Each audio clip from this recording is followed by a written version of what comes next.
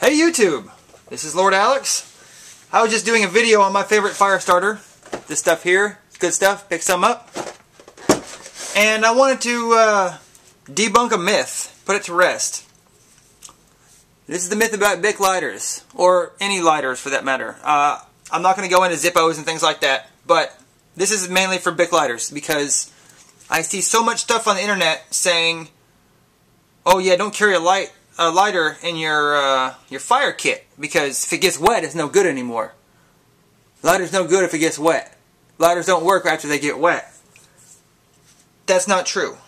You don't have to have a ferro rod. If you carry one of these, it's gonna work. Now the crappy clear ones, I wouldn't suggest. Those have a tendency of breaking, leaking, exploding, not lighting when they need to, or staying lit after you let go of the button. I mean, they're so cheaply made. Get one of these or a clipper. Good quality stuff. I carry Bic because clippers are hard to come by where I live. I'm going to show you something I learned in Jamaica. Okay? People in Jamaica, they do a lot of living off the land type stuff just because they don't have any money. So, if their lighter gets wet, they need to smoke their spliff, man. So, they've got to figure out how to get their fire going. I'm going to show you here. This is an ashtray. And it's full of water. Lighter works just fine. It's dry.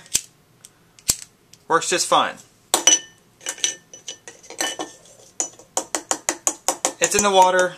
I just fell in the river, or I had to cross the river, or whatever. Oh no, my lighter's wet. It's been rained on. What am I going to do? I can never have a fire again, right? No, that's crap. Couple things you need to do. First, you blow it out. Second, you need a dry piece of cloth. Whether it's your pants, your shirt, something you have in your bag, a towel, something. Okay, first, blow it out.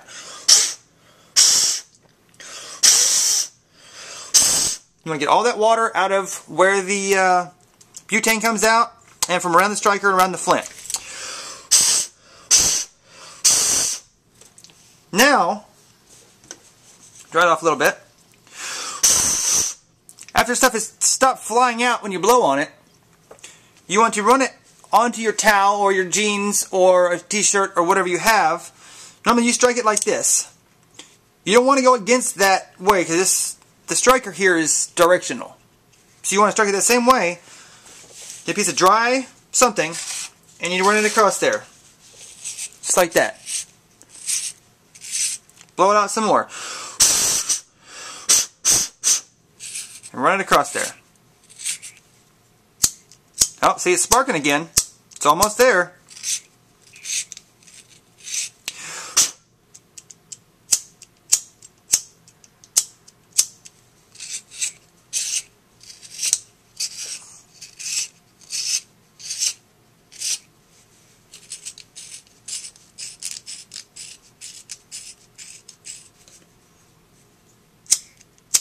Look at that. Whoever said a Bic doesn't work after it gets wet? That's ridiculous. See? Good as new. That took, well, this video is about 4 minutes long now. So I'd say about 2 minutes. And my lighter works again. Don't let anybody tell you these things aren't any good for starting a fire. This is the easiest way to start a fire, period. You put that with some of these, you're getting a fire started. That's all. You don't even know how to make a fire. One of these and this, and you got a fire.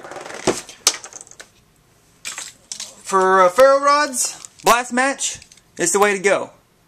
You get very hot spark. You get them all in the one spot.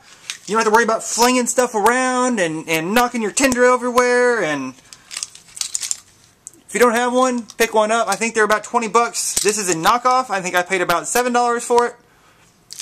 You see how thick that? I mean, it's huge.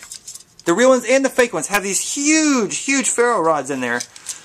There's a piece of metal inside here. All you do is push on here and bring this down, and it makes sparks. I mean, it makes sparks everywhere. Alright, so here's my video. Wet Bics do work. You just got to know how to use it. Thumbs up. Thanks for watching. Rate, comment, subscribe, blah, blah, blah, blah, blah. You know the drill.